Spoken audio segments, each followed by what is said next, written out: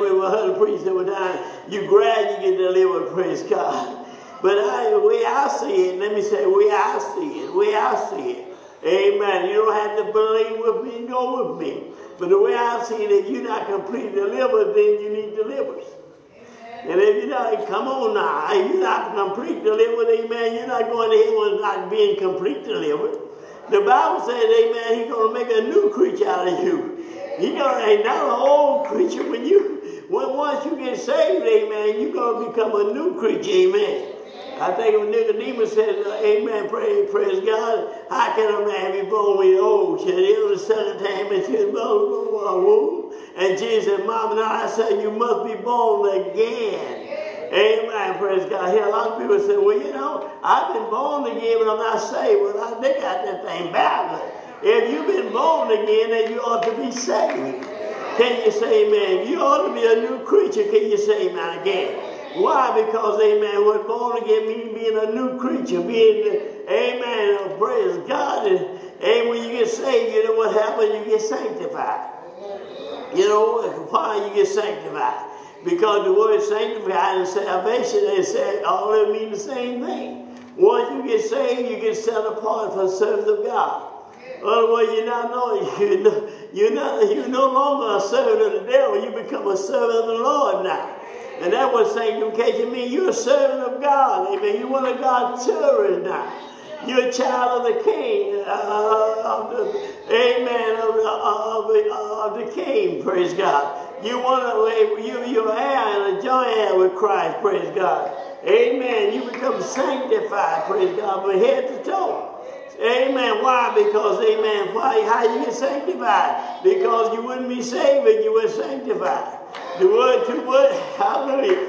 Amen. Sanctification, it stops you committing fornication.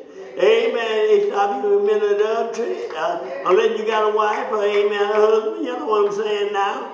It helps you to live holy and a sanctified life. You see what I'm talking about? Amen. That's all it means, praise God. And this is what he says, what the word faith does, it takes everything out of your heart. Take the old stony heart out. Woo.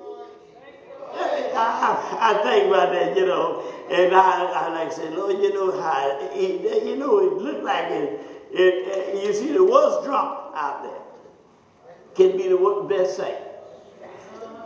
You know, he walking in now, amen, as a drunk. And all of a sudden, the word find him. He accepted the Lord, repent of his sin, and God saved him.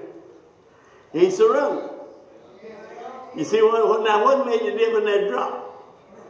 The word found him. The word went down, the word faith went down in his heart, cleansed his heart out, took out the stony heart, gave him a heart of flesh. Can you say amen again? But now, on the other hand, now let's think about you. You out there in the vision. You sat in church, right? And that way it says hypocrite. Hypocrite, amen, professing he got it and they ain't got nothing. Hypocrite is the one that's talking about it all the time. Well, what he's doing ain't doing nothing. You know, in other words, amen, it's still that little stuff in his heart. You know the stuff, the little fox destroying the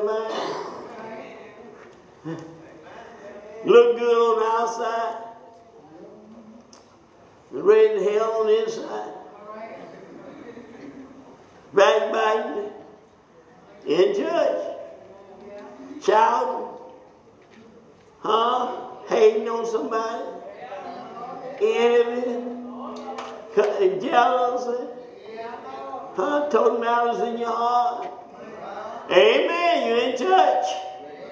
Hallelujah. That's why Jesus got some that thing up and he said, not everyone that said, Lord, Lord, go in. But he had to do the will of my Father. Those are the ones that going to make it. Praise God. Amen. Then he said, amen. Amen. Praise God. You got to realize, amen, the word faith cleans you up. It gets you ready for heaven. It's changing. This is why he said the word is nigh, even the word of faith is nigh. It changes you. It changes your attitude, changes the way you think. See, there are two things about a man must be changed. Amen. Act right. And to live right. Amen. Two things about you, and I want you to get this real good. There's two things about you going to have to be changed. And you know what that is? One is your mouth, and the other is your heart. Now, these two things going to have to be changed. Now, get it good. Most of the people, amen, you see what I'm saying? A lot of people talk their way out of help. They talk their way out of blessing. Huh? They talk their way out of success. All right, listen to what I'm saying? And you use that mouth, amen, and talk about your neighbor. Talk about your friend. Can you say amen? Amen. All that stuff coming out of the mouth. So your mouth will have to be changed. That's why I said the word is now in your mouth and in your heart. Two places it's going to go. Your mouth and your heart. And I believe for a person to really be saved, the first place is going to have to go in your first place. First thing going to change by doing your mouth. That's why you do the most damage in it. That's why your mouth destroys more than anything else. It destroys your neighbor, destroys your friend. That's your mouth. You think about it, your mouth. This is why the word gets your mouth first. Amen. Praise God. Amen. Because then when you come down here to the mouth, when you say, you say, if you confess with your mouth, if you confess with your mouth and believe in your heart, okay, we got to get it down your mouth. Confess it with your mouth and believe it in your heart. Praise God. That God raised up Jesus from the dead, thou shalt be saved. So now, number one, you got to remember that this mouth is going to play a part in your salvation, because you got to confess it with your mouth, believe it in your heart. Are you listening? And then you'll be saved. But if you don't, and somebody said, well, I'm saved, but did you confess it? If you hadn't confessed it, you're not saved. See, you're going to have to confess you're saved. Amen. You can, I get in my heart. I'm saying, no, I don't care what's in your heart. If you don't confess with your mouth the Lord Jesus Christ and believe it in your heart, then you're not saved. No matter how good you look, how much you shout, you got your mouth going to have to say it. You're going to have to confess it with your own mouth that you are a child of God, that you've been really born again, washed in the blood, amen, that you really believe in the Lord Jesus Christ. You're going to have to confess with your mouth. Are you listening to what I'm saying? Amen. That thou shalt confess with thy mouth. See, if thou shalt confess with thy mouth, see what I'm saying? Oh, praise God. Confess with thy mouth. Amen. The Lord Jesus, and shall believe in thy heart that God raised him from the dead, thou shalt be saved. Amen. You got to get it in your heart. You got to get it in your mouth. You got to confess it. This is what kind of faith you're dealing with. And faith that makes you confess. It's just like in there, Paul said to Timothy, confess a good confession. In other words, amen, don't confess anything, confess confession. All right, this is what I'm saying. Even you ask for something, if you need faith to even ask for you, if you don't, you won't ask for nothing worthwhile. Amen. And salvation is the greatest thing that can happen to a man. Don't ever fool yourself, and amen, this is the most important part of faith. And I understand when people say I can be healed, but now, amen, so I can believe in this and can't believe in healing. I don't know how you can believe in being saved and can't believe in healing. I don't see how you can believe in being saved and don't believe in prosperity.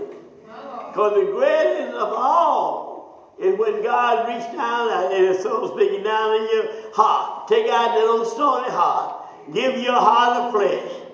God, take that old bad spirit out and give you a spirit done right.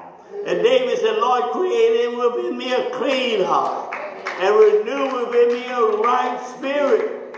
See, those things got to be, God got to do all that. you say, well, I believe that with my mouth, amen. Well, you can almost believe anything. If you, the simple part is what makes you say, I say that. Because if you can believe, now see this kind of faith that we're talking about. The word faith, this is the faith that's going to quicken you. This is the faith that's going to change you. We shall not all sleep, but we shall all be changed. So that's the kind of faith that's going to change you. This is the kind of faith that in case he does come. And when it comes today while we're talking, that's going to, amen, quicken your body, change you from born to immortality. It's the kind of faith, amen, praise God, going to change you. Right? Amen. It says, amen, praise God, and say, praise God, amen. And raised up Jesus from the dead shall also quicken our mortal body.